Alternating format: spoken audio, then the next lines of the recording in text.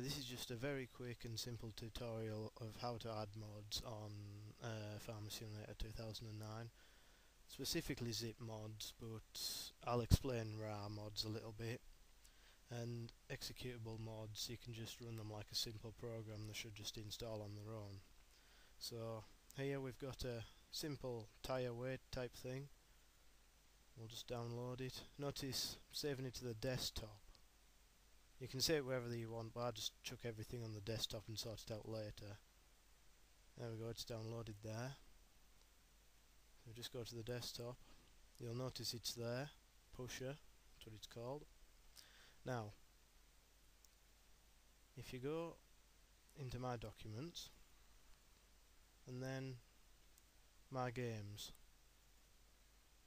and you'll see Farmer Simulator 2009, the mods folder.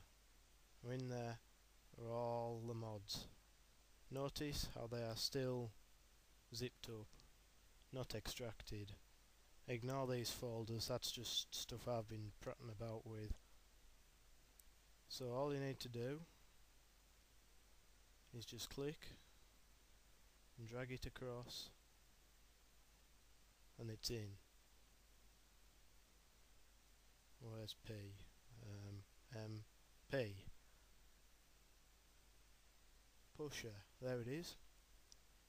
Still zipped up. It's very important that they stay zipped up. Some people say that they work in a folder, but they never do for me. It's just good to keep them zipped up. Now, RAR files. These are slightly different. I've got a RAR file here. If we open it up, you'll see that it contains 3 zip files. Basically, all we do is right click and extract here. There they are. And all you need to do is click across and drag them into your mods folder. Simples.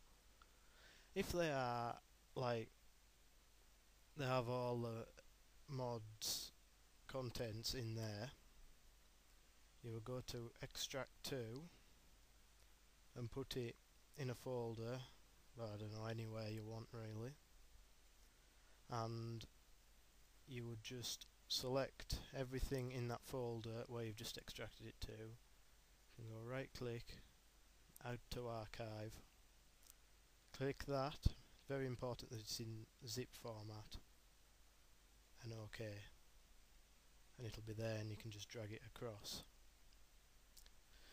Now for this I've used like WinRAR, but you can use others like 7-zip, but I just use WinRAR because I like it and it just seems to work with everything really. So yeah, that's a basic tutorial of how to install mods on the game.